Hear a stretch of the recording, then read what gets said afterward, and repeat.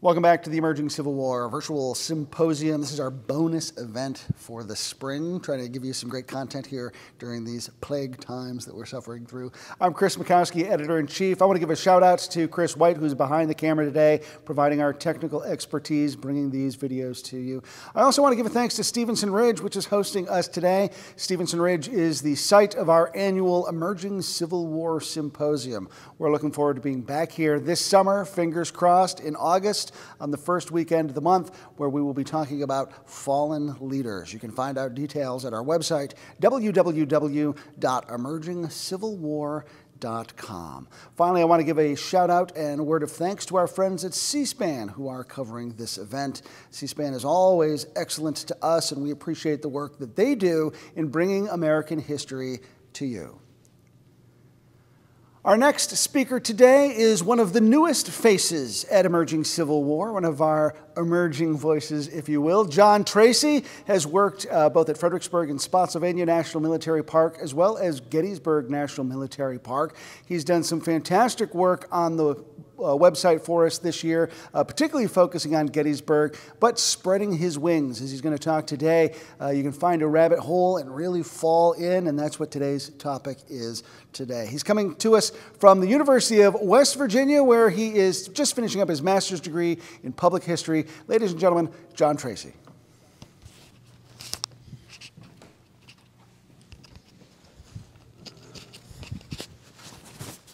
All right, hi. So today we're going to be spending just a little bit of time on the experiences and in the head of John Rankin, who you see up on the screen there. We've got a picture of him straight out of the regimental history, taken when he's a sergeant, because he's going to hold a couple different positions that we'll get to, alongside a really nice period image, again from the regimental history, of their monument on the Gettysburg battlefield, which again is going to become pretty important as we move along. So John Rankin is serving with the 27th Indiana during the American Civil War. He's one of the few of his regiment to get through the bloody fighting in Antietam's cornfield without being wounded, though he will be badly wounded in the thigh at the Battle of Gettysburg during that disastrous charge near Spangler Spring on the morning of July 3rd, 1863. But what we're really focusing on here is that after the war, he later writes a couple short accounts of his service. And these recollections of combat, often very much brutally honest about his experiences, offer a lot of insight into Civil War veterans, how they're remembering their service, and how they want their service to be remembered by other people. Now, he's also an accomplished printer, a newspaper editor, a foreign language proofreader for the government printing office. He does a lot of things, but he's defining his life a lot less by those successes for decades than one might expect. Instead, he's valuing these 3 years of service during the American Civil War over all these other decades combined. During the conflict, he's rising from enlisting as a private to being commissioned as first lieutenant and commanding the company he enlists in. But his service, and more importantly, that way that he chooses to write about it, and how he remembered this service in these honest recollections afterwards, are going to reveal a great deal about Union veterans. We'll start with his life and that wartime service, and then we'll move into these later recollections. So we have just a blown-up image of that picture of him from the regimental, as well as a cover of that regimental history that he plays a key role in compiling later. He is born in 1843 to Melissa and Orville Rankin in Greencastle, Putnam County, Indiana. His father is one of the founders of DePauw University, so he has a bit of a leg up, especially in that education front. And he's going to work to become a printer. And that's a fairly difficult job. That's something that requires skill, requires education, and commands some respect. By the time we hit that 1860 census, he's 17, but he's already listed with his occupation as printer. But as we move forward, the Civil War is going to upend a lot of things in American life. And as we hit September of 1861, John Rankin is 18. He's 6'2", weighs about 170 pounds, and he's going to enlist in the Putnam County Grays, which will soon become Company A of the 27th Indiana Infantry. So So here we have one of the regimental flags for the 27th Infantry, as well as just another great clipping from that regimental history, kind of trying to remind veterans as they read this of some of those more memorable moments of service.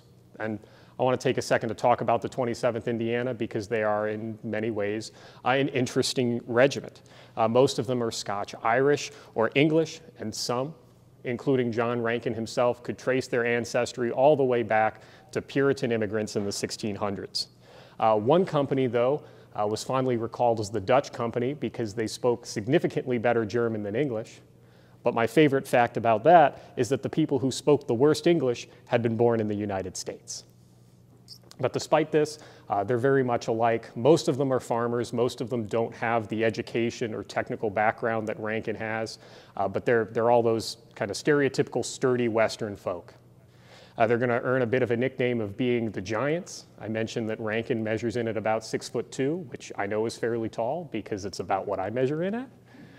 But it's almost common for somebody to be that height in this regiment because they're going to get the distinction of being one of the tallest regiments on average to serve in the Army of the Potomac.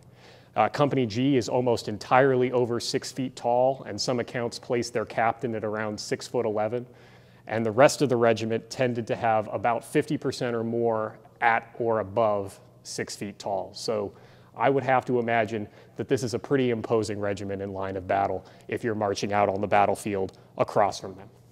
Now, we're not going to talk about every battle experience that the 27th Indiana has. If you want to look through that, I highly recommend their regimental history because it is very well written. But I want to touch on their first. So their first battle is the First Battle of Winchester in May of 1862, and it is not a great debut showing. They're going to lose dozens of their soldiers captured in their first engagement. It's going to be kind of a chaotic debacle all around. Rankin is going to lose a lot of local friends to that uncertainty of prisoner of war life.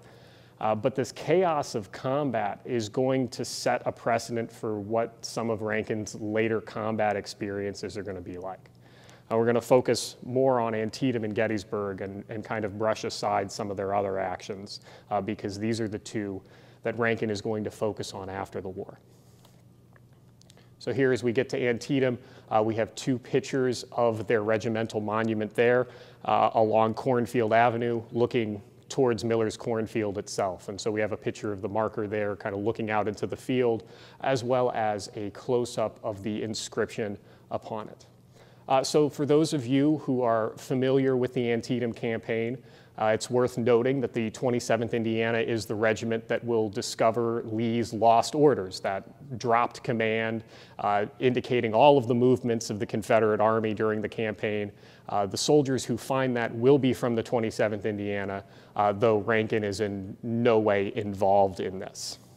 But at the battle itself, in September of 1862, the regiment is going to be engaged in the cornfield and near the West Woods. And again, anyone who has spent some time reading about the Battle of Antietam knows just how bad both those places get. The regimental history describes it as the most important as well as the most dramatic day in its career, because this is the battle at which the regiment has both their largest number of casualties as well as the highest percentage casualties of total strength, as you see on that image there. So on the morning of September 17th, the regiment is leaving their original position near the Pry House. They're serving with the rest of the 12th Corps, and they're moving into a support position as the shattered remnants of regiments engaged earlier in the day begin to stream past them. And they are waiting with stacked arms for nearly an hour. They can hear combat. They can see the shattered men and regiments moving past them. And they are just waiting for the order to they themselves be thrown into battle. And Rankin's going to write about that tense moment later. Remembering advancing into this combat, the regimental historian compared the sounds and sights of the battle to the progress of a devastating cyclone. And finally, the 27th and the rest of their brigade are thrown in towards the cornfield.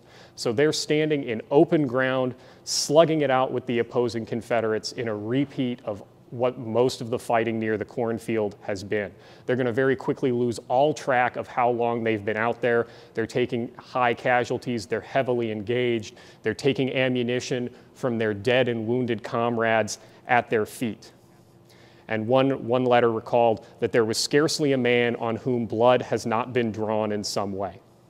As Union reinforcements arrive, they finally fix bayonets, advance into the corn itself, and push aside what's left of the Confederates that were opposing them. And though the Battle of Antietam is going to continue on for several hours past that point, that's going to be the end of the 27th Indiana's combat experiences there. Now, Rankin is one of the few from his company that walk away from that battle without any kind of injury. Of the 440 that are engaged, 209 are casualties. And Rankin is promoted to sergeant following this battle.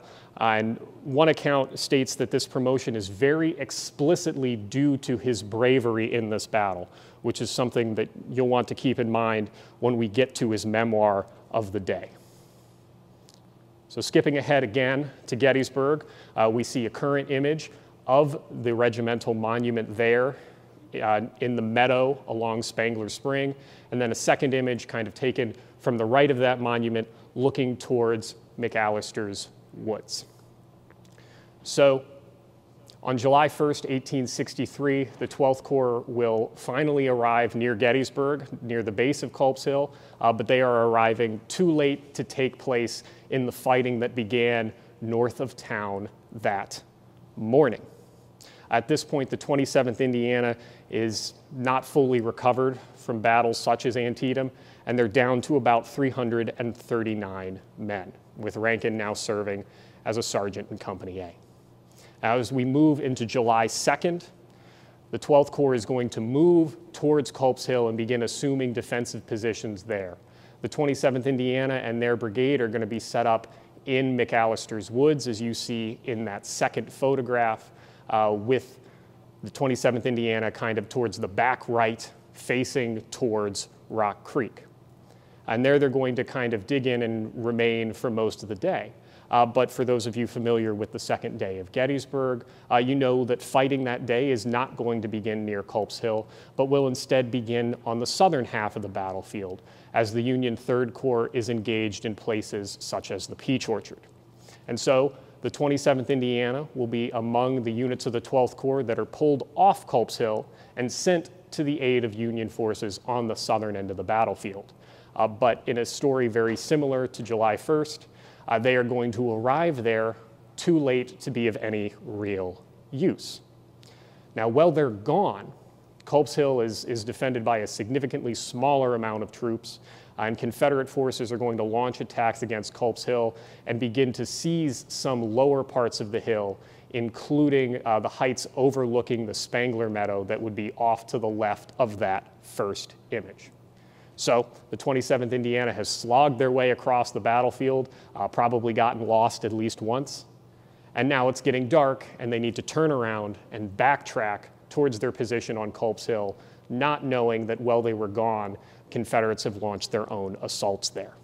The regimental history records, the 27th returned to its former position without delay. As it approached the place where it had formerly been, behind the ledge of rocks, those in advance could discern shadowy forms of men moving about in the darkness. Who they were could not be told. On being challenged, sounds, as of splashing water, were the only response. It was inferred later that this part of the line had been held by pickets or skirmishers of the enemy, and that, upon our return, they had withdrawn beyond the creek. So they are practically stumbling directly into Confederate skirmishers in the dark while they're just trying to make it back to their original positions. So the 27th Indiana is going to spend their night in McAllister's Woods facing away along the creek, making sure that those Confederate skirmishers are not going to come back. And so they're not going to get a whole lot of rest that night because they know that the Confederates are practically on top of them. On top of that, Rankin and his company, Company A, are put out as skirmishers along the creek that evening. So he's going to get even less rest than some of his comrades might. So now we move into the early morning of July 3rd. The 12th Corps is obviously not particularly happy that the Confederates have taken some of their old positions on Culp's Hill, and their corps commander, Henry Slocum, has given that order to drive them out at daylight.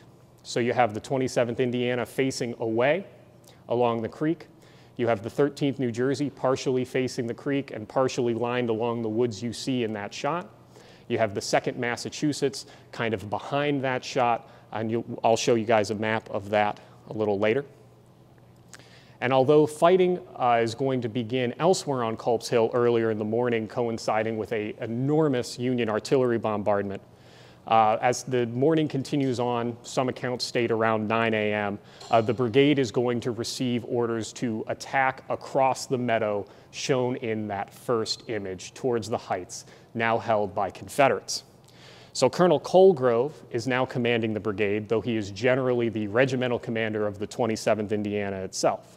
And he wrote about receiving this order. And he said that the field before him was so narrow that it was impossible to advance more than 2 regiments in line. Between the enemy and our line lay the open meadow, about 100 yards in width. The enemy were entirely sheltered by the breastworks and ledges of rock. It was impossible to send forward skirmishers. The enemy's advantages were such that a line of skirmishers would be cut down. The only possible chance I had to advance was to carry his position by storming it. And some other eyewitnesses said that when Colgrove is receiving this order, he simply says, "It cannot be done. It cannot be done." But then as he resigns himself to this, he continues, "If it can be done, the 2nd Massachusetts and the 27th Indiana can do it. The field's too small to send the whole brigade out at once. He can only send the 2nd Massachusetts and the 27th Indiana, while other regiments, such as the 13th New Jersey or the 3rd Wisconsin, have to sit and watch." Now, the exact time and meaning of this order is something that's going to be debated for a rather long time as veterans try to figure out if it was simply a misunderstood order, whether Colgrove was simply supposed to figure out if the Confederates were still there or how many there were, or if he'd actually been given an order to try to storm them, because they're trying to justify later why it was that they were sent on what is very quickly going to become little more than a suicide mission. But Colgrove gives this order to advance. Like I said, the 2nd Massachusetts is fronting the woods, so they're very quickly able to step out and begin marching directly towards the Confederate positions. But the 27th Indiana is going to have a significantly harder time doing this. They are facing away, they're facing off to the right against the creek, and they also have to move through the 13th New Jersey. So it's going to take them some time to move away from the creek, change their facing, and literally pass directly through another Union regiment. So things are going to become a little jumbled. It's going to take them a little longer to move out into the field. And because of that, the combat actions of the 27th Indiana and the 2nd Massachusetts are going to very quickly become 2 distinct actions. The 2nd Massachusetts is finding itself charging directly towards Stewart's Confederate Brigade, whereas the 27th Indiana is assaulting what is essentially a reinforced stone wall with newly arrived Confederate reinforcements from Extra Billy Smith's Virginia Brigade. Colgrove recalls ordering the attack, writing, "At the command, forward double quick, our breastworks were cleared, and both regiments, with deafening cheers, sprang forward. They had scarcely gained the open ground when they were met with one of the most terrible fires I have ever witnessed." So as these 2 regiments finally make their way into this open, marshy meadow, they're going to be opened up on by Confederates behind rocks, behind trees, behind a stone wall. Rankin wrote, "Besides the obstruction of the trees, there were numerous boulders, some at least 6 feet high. Therefore, when the 27th reached the meadow, its line was entirely broken. The 27th advanced into the center of the meadow when the color bearer was shot down. The remaining 7 of the color guard and 3 men besides fell on that spot, trying to advance the colors. The right and left wings of the regiment, noticing the failure of the center to advance, halted, and thus the 27th came to a standstill in the center of the field. To go forward was certain destruction, as that part of the rebel line against which the 27th charged was over 3 times the length of the regiment. To stay there was annihilation."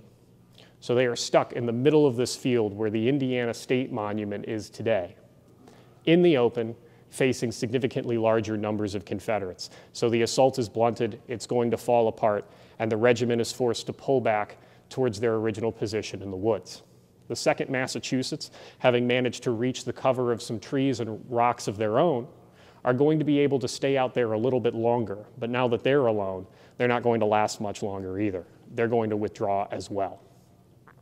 And the 2nd Massachusetts and their ability to stay out in that field longer, as well as that split in the attack, are going to be points of contention later. Now, at some point in this assault, Rankin is going to be wounded rather badly in the left thigh. And because it's a leg wound, it's really unclear whether he was among the men of his regiment that are able to withdraw into the woods, or if he, along with many other wounded of the regiment, are going to be left in this open meadow. And for those left behind in this field, they're facing a very uncertain future. Are they going to be out there until they die of their wounds? Are they going to receive medical attention? Are they going to be captured by Confederates and face prisoner of war life like so many of their friends in the aftermath of the Battle of Winchester? And so these wounded men in the field are being left out there for hours. Apparently, didn't change slides for too long. There we go. And they are beginning to cry out to their friends for help. The regimental history recorded that their outcries from pain and thirst and their direct appeals for help were irresistible. In different instances, they called the names of those who they hoped might take pity on them, sometimes calling one after another of the names on the roll of their companies. More than one of our men, when they heard their names called in this appealing way, could bear it no longer. Leaping over the breastworks like men inspired, they rushed down into the meadow, gathered the helpless, suffering victim in their strong arms, and bore him to a place of safety. Now, we often hear that idealized story of Union and Confederate soldiers sharing water at Spangler Spring, but there is no such mercy here. The regimental continues, "No one ventured upon such a mission that did not run the gauntlet of a rain of lead." So we get to the story of Private George Bales. He's a private in Company A, so he is somebody that Rankin has served with for a long time. He is somebody that Rankin, as sergeant of the company, is directly responsible for. Private Bales stands up from the earthworks, lays down his rifle, and rushes into the field to try to recover somebody, probably someone from Company A that he and Rankin knew.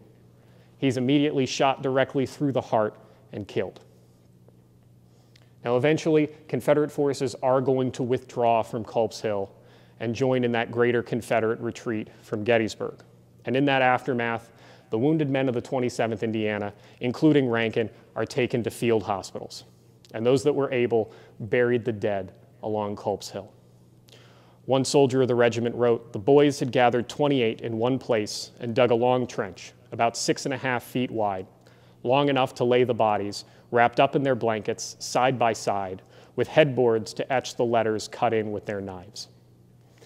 Now, Company A was on the flank of the regiment, so they take relatively low casualties. They lose 2 killed and 7 wounded, including John Rankin. The regiment enters the battle with about 339 men, lose 16 killed and 139 wounded. That's about 41% casualties. And though that may seem almost on par to some other regiments at the Battle of Gettysburg, it's important to note that other than a handful of casualties that occurred during skirmishing, almost all of those casualties are occurring during this assault. And the regiment is only out in the open meadow for about 20 minutes. So severely wounded in the left thigh, Rankin is taken to the 12th Corps Hospital, likely over at the George Bushman Farm on the west end of Rock Creek, and will later be taken to a more permanent hospital in York, Pennsylvania, and then a convalescent camp in Patterson Park, Baltimore. Now, following the Battle of Gettysburg, the 11th and 12th Corps, including the 27th Indiana, will be detached from the Army of the Potomac and sent west to the Army of Cumberland in Tennessee, where they'll fight at battles such as Lookout Mountain in November. Rankin does not return to the 27th Indiana until December of 1863, 6 months following his wound. In January of '64, Rankin's offered an honorable discharge, but he doesn't take it. He stays with the regiment and earns a promotion to first sergeant. And as we move into the spring of '64, on April 19th, Rankin is commissioned first lieutenant. So he's now an officer as the regiment moves into the Atlanta campaign. And during July and August of '64, he's in acting command of Company A. So he is commanding the company that he enlisted in as a private 2.5 years prior. And as we move into the fall, he's completed his 3-year term of service along with the rest of the regiment. And so he's discharged from the Army on November 4th of 1864. And the 27th Indiana is mustered out of service, and those who re-enlisted are transferred to another unit. So as we've seen here, the 27th Indiana has a very active service record, and Rankin and his comrades endured some pretty horrific and stressful combat experiences. One can easily imagine that after trial by fire at Winchester, enormous casualties at Antietam, and a disaster at Gettysburg made worse by being unable to help their wounded for hours in front of them, that veterans like John Rankin were very particular about the ways in which their stories were told. So after his service, he returns home, he buys the local paper, the Greencastle Banner, he edits and publishes it for a few years. He sells it, starts a successful printing business in Chicago, but has pretty poor timing because he proceeds to lose it in the Great Chicago Fire. He moves to Kansas, publishes a paper there, then finally moves back to Indianapolis and works for the Typographical Union, that large organization for printers such as himself. In 1889, he moves to Washington, D.C., and works proofreading foreign languages for the government. He's mostly successful. He'll later marry and start a family. But during all this time, no matter where he's moving between, and especially when he is in Indianapolis or Washington, he'll be very involved with veteran organizations, such as the Grand Army of the Republic or his own regimental association for the 27th Indiana. He contributes heavily to that regimental history written by Edmund Brown that I've shown a few images from, and he is listed specifically by name among those as having rendered valuable aid. And as for the monument you see there, he plays an instrumental role in that as well. In 1885, the state of Indiana allots funds for the placement of markers to each of their regiments that are engaged at Gettysburg. And John Rankin is one of 4 men appointed to superintend the placement of the 27th Indiana's monument. And as the lore goes, the monument is placed on a rock that sheltered wounded soldiers from the regiment as they waited for aid for hours. Theoretically, that could have included John Rankin. And so in 1885, on October 28th, when this monument is dedicated, it is probable that Rankin has come back to the field of Gettysburg, has come back to the field of his wounding to watch as the monument he played a role in placing is dedicated. So that moves us beyond his life and his service into the so what of the program. How does he look back on this later? So honesty is very important to Rankin, whether that's honesty about his personal state of mind or honesty about the conduct of his regiment and the men with whom he served. This is common among veterans. After the war, they sought to tell the truth about their wartime experiences. But of course, this truth is something that is going to differ between individuals, between units, between what they have seen or what they have felt. Of course, decades after, it may also be influenced by time. But nevertheless, telling this truth or correcting other accounts was very important to veterans like Rankin. So here we have a great image of the aftermath of Antietam from the Library of Congress, as well as a quote from John Rankin's Antietam memoir, "What I Thought at Antietam." This is a very vivid account. This is a very detailed account. And despite the fact that these accounts are saying that he was promoted to sergeant in the aftermath of Antietam specifically due to his bravery, this account is all about how scared he was at Antietam. Perhaps this is him trying to grapple with the fact that everybody was calling him brave after Antietam, when in fact he had a very different experience. He opens the memoir. "When going into battle, there is a different set of thoughts and emotions for each man. These thoughts are private property and are generally kept locked in each individual breast. All of us at times have thoughts we would not care to have made public, and many good soldiers would feel humiliated to have thoughts made bare which pass through their mind in certain ordeals." So he's offering this memoir of his own personal mental experience at that Battle of Antietam in September of 1862. He recalls when the regiment first moves towards battle, writing, "A scene of horror and grandeur is before us. The smoke of the battle, the mist of the morning still rested on the field, giving a spectral appearance to objects but a short distance away. Disaster and destruction were everywhere in sight." And he speaks to his own struggles with courage. Another battle now begins. It is the battle which every soldier has to fight within his own breast sometime during his career, and the struggles between conscience and cowardice begin. Not only is he not sure whether the Union will win the Battle of Antietam, but he's also not entirely sure what's going to happen with his own internal battle with fear. He noted that the thoughts of a selfish nature begin to crowd on my mind. I begin to calculate my chances of escape. He is noting that as they move towards battle, he is looking around and trying to figure out how likely it is that he will be able to slip away unnoticed and avoid engaging in combat. How much would I give to be away from here? I would give the results of a life's toil, and I would be strongly tempted to sign away my title to that house not made with hands. He is absolutely terrified. What keeps me here in my place? Not honor, but reputation. If I could sneak away, I would be willing to try to settle the matter with conscience. Of course the rebels must be driven back across the Potomac, but the absence of one musket will not make any difference in the general result.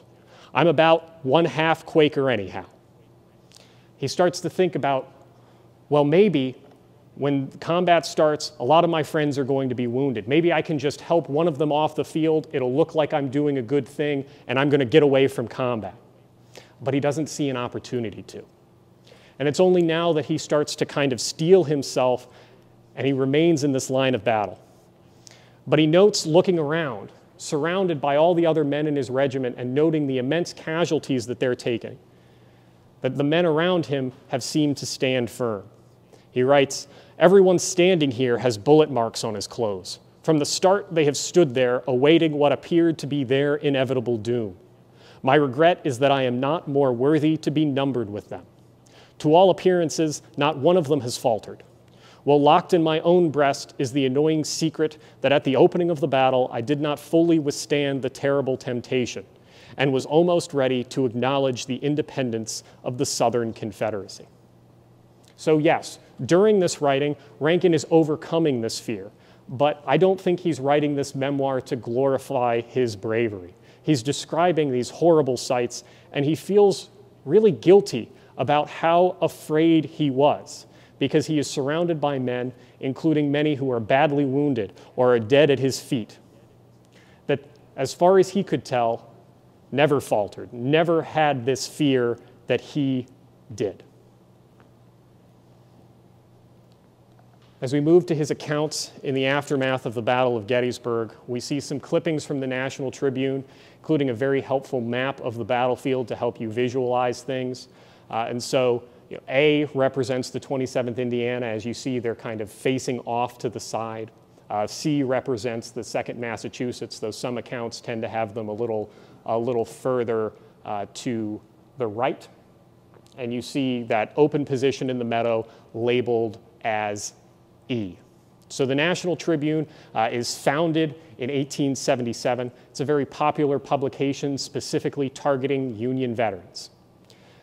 They also had this column, as you see there, titled "Fighting Them Over," where veterans could write in and have their own memoirs and accounts of their own service published.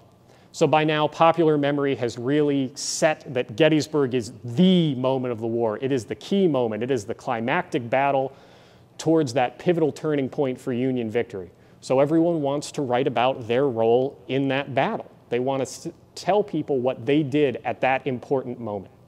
But the chaos of battle, the blinding smoke, and the fact that no individual soldier could ever possibly see everything means that every veteran is both experiencing the battle differently and remembering it differently. In Stephen Sodergren's chapter, The Voice of the Union Veteran in the Pages of the National Tribune, in the recent edited volume, The War Went On, he explains that veterans are using the Tribune as a way to tell what they call the truth of history. But because this truth is limited by what soldiers could see or how they remembered it differently, there tend to be disputes. even between these Union veterans, even between men that served together, about omissions or mistellings that they perceived in others' accounts. And this second set of Rankin's post-war writings is one such example of this tendency. So Rankin writes to the National Tribune defending the 27th Indiana in a series of articles because he believes that the 2nd Massachusetts is placing blame for the failure of that disastrous assault solely on his regiment. And most of his complaints are based on the Adjutant General of Massachusetts report for the year of 1863. So this report is summarizing what units from Massachusetts did in 1863. And as he's reading the section on the 2nd Massachusetts Infantry, and he's reading the section about the Battle of Gettysburg, the official report is stating that the 2nd Massachusetts was stuck in that field alone because, quote, the regiment on the right falls back in disorder earlier in the assault. So the attack is pretty chaotic. Like I said, it splits into two actions very quickly, and there was nothing that either regiment could possibly have done to help the other one out. And yes, the 27th Indiana did withdraw from the field first, but this report to many looks like it's placing the blame solely on the 27th for the failure of the attack and the casualties that the 2nd Massachusetts is taking. And as one might expect, Rankin is not very happy about this. So in 1892, he's writing a series of articles to the Tribune. It's worth noting that this is only 7 years after the placement of the monument, so he's got a fairly fresh trip to Gettysburg in his mind. And he's arguing that the 27th Indiana is not directly to the right flank of the 2nd Massachusetts and that they're two separate actions. And this is when Rankin writes that earlier quote, "To go forward was certain destruction, as that part of the rebel line against which the 27th charged was over 3 times the length of the regiment. To stay there was annihilation. So the 27th fell back about the same time the 2nd Massachusetts retreated." He doesn't think that this blame is fair because both regiments were pinned down. Neither could succeed, neither could help each other. It's just that the 27th Indiana was left in the open of that meadow, while the 2nd Massachusetts had at least some form of cover. He continued, "To describe this affair so as to convey the idea that the 27th and 2nd started in line together, and that the 27th ran off and left the 2nd to bear the brunt alone, makes the conduct of the 2nd appear glorious, but it is not true.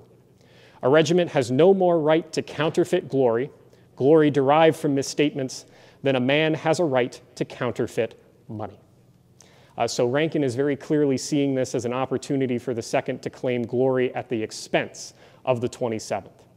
And he sees this as a broader trend of the regiment. He claims that the extract quoted from that Adjutant General report is only one of the many left-handed compliments the 27th has received from the 2nd Massachusetts, and every one of them is founded on misstatements. So not only are these both Union regiments, but they served next to each other in the same brigade for years. But instead of supporting each other, they're arguing it out on the pages of a veterans magazine. Another article written later in the series by an eyewitness in the 3rd Wisconsin tried to calm things down a little bit, saying it's only a small grievance and either regiment has plenty of glory so that they don't need to rob one another. But Rankin only seems to get angrier as these columns continue. This report was not only unfair but slanderous. He claims that if it was true, the 27th Indiana would have meekly borne all that has been said, but the statement being at variance with the facts, we protest against it. Now, ultimately, this will be somewhat resolved. At least one member of the 2nd Massachusetts will write in to the National Tribune in defense of Rankin and the 27th Indiana, writing, "Comrade Rankin is right, I think, in saying that the 2nd Massachusetts and 27th Indiana did not enter the meadow in line together. The 27th Indiana, 3rd Wisconsin, and 2nd Massachusetts fought side by side in a good many battles, and were great friends. So don't let us quarrel anymore." And as we take a look at modern scholarships, generally this attack is shown as a doomed mistake, a failure in the command structure, and doesn't place blame for this disaster on the fighting men of either of these regiments. So here we have his burial a calling card for the GAR showing just how involved he was in these veterans organizations, as well as a later-in-life photograph published with one of his obituaries.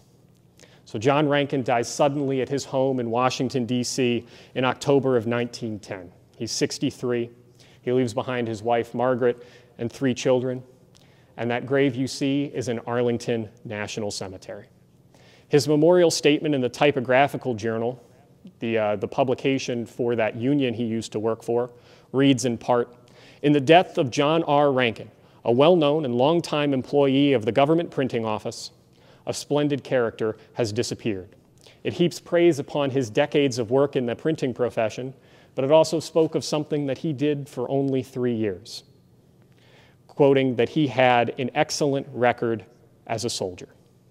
And that mention of war experiences as an obituary is important.